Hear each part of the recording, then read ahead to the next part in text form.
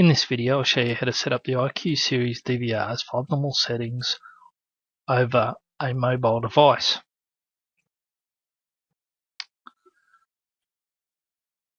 First we log into the DVR's menu and we go across to our network settings.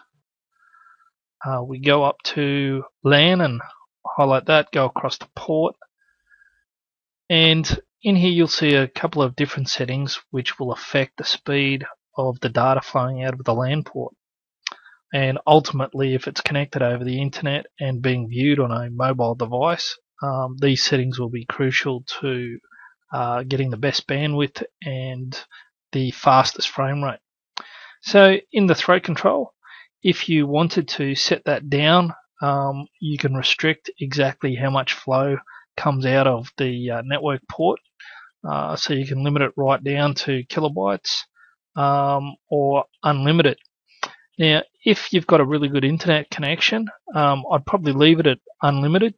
But if your upload speed is not that great and you had bandwidth limits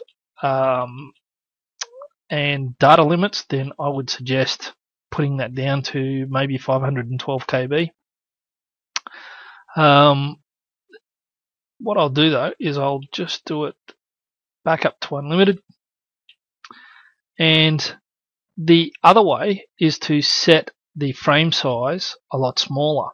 Now what this does is, instead of sending out a 1080p, even though you're controlling the throat control up here, you can actually send out a SIF size image, which will make a lot faster streaming, of course. So we go down to dual streaming, and instead of sending out the 1080p, it only sends out a SIF then, and we can then choose what frame rate. So again, this is all very much limiting factors on how fast it's going to send out data.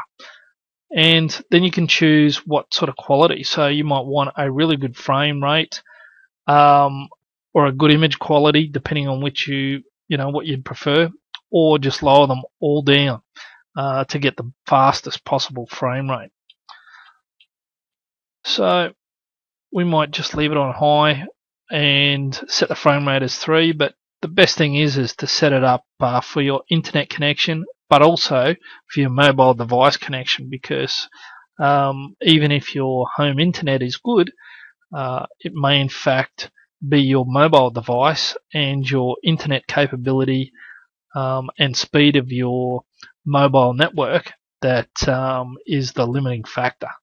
So there is quite a few settings there to just get the optimal settings and bandwidth for your IQ series DVR.